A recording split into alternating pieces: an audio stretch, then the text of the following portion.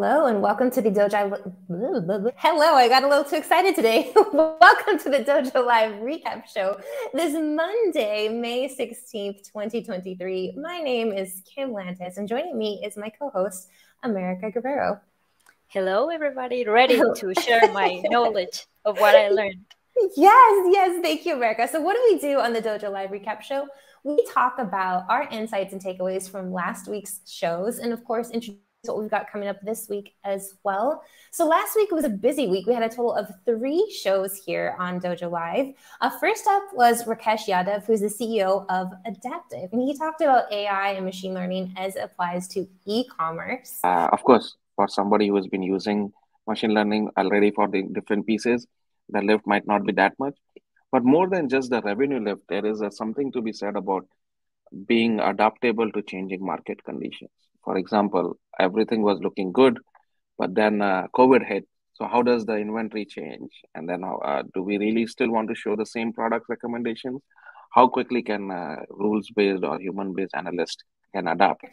And after that, we had Irv Lustig, who's an optimization principal with Princeton Consultants. And that was all about optimization's essential role in the AI revolution.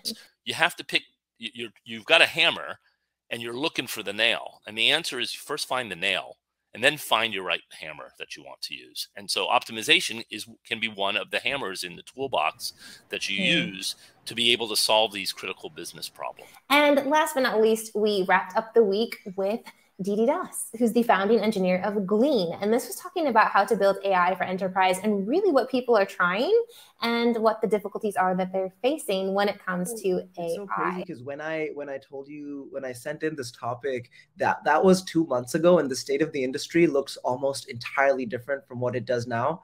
Things are changing so quickly. Since Google came and announced 50 things yesterday. It's a really hot space to be in. So many things are happening, and I'll try to. So let's get started with the week's first show. That was with Rakesh. America, what were your takeaways from Rakesh's show? Yes, he's a former Google employee, right? Who founded Adaptive, right? 2 years ago. Yeah, to offer intelligent products such as personalized recommendations and search results, specifically for the e-commerce industry. They provide a user-friendly interface and pre-built models that can easily customize and integrate it to existing e-commerce platforms. Yeah. And something that I really like is when he discussed the importance of continuous learning and updates, particularly in the context that you're working on. For example, if you are in e-commerce and you see that there might be an opportunity in healthcare, hold on.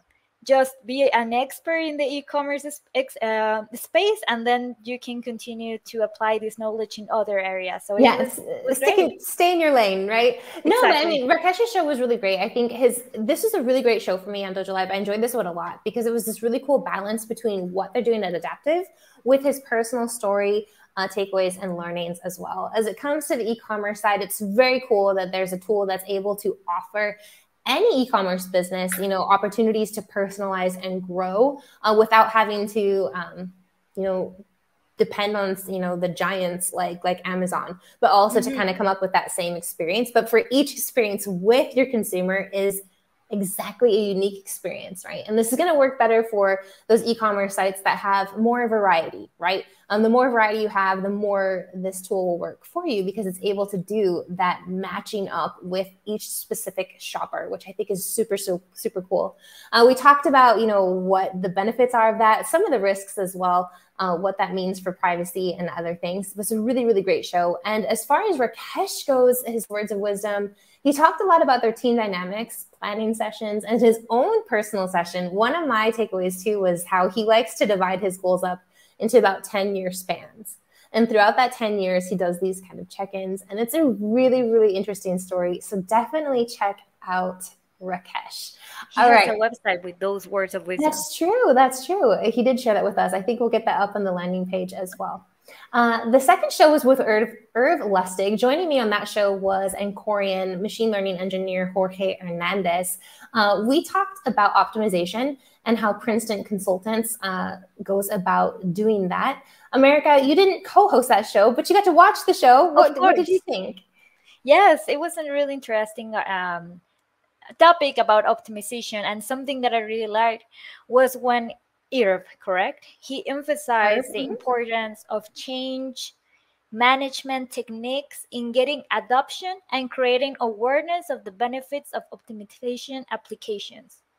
Yes, yes. And so, I mean, what Princeton does is they basically consult their clients through that entire process. But what's interesting is optimization is all around us. And it's one of those things that's happening all the time that we might not even recognize. I think the analogy on the show was this idea of oxygen. Jorge brought up the idea of optimization is what wins wars, essentially, or loses them, right? And the ability to adapt and find out the best ways to do this. Now, of course, Princeton is also doing this through applications and computer science, and they help their customers do that. And also just what happens downstream of all of this, right? Taking all of these considerations, if we do move forward, this is a possible outcome, etc. And just super, super cool. One of the things that I thought was super cool about Irv's story, this happened at the end of the show, and that was the question of why he wears his hat. And it turns out he's the hat guy, right? It started years and years ago at different conferences and different places, but his public persona always wears a hat, which makes him extremely identifiable or memorable. So I thought that was a really cool way to see optimization tangibly, right? Very, very cool application. So if you're looking to optimize your business, definitely check out Princeton. They can help you from beginning to end and everything in between.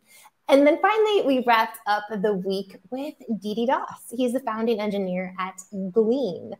This was talking all about how to build AI for enterprise, what people are trying, the difficulties they're having. What did you enjoy most about Didi's show, America? That we need to embrace AI. Yeah. Right? And you don't need to be necessarily a SaaS platform that offers AI technology. It could be any business, for example.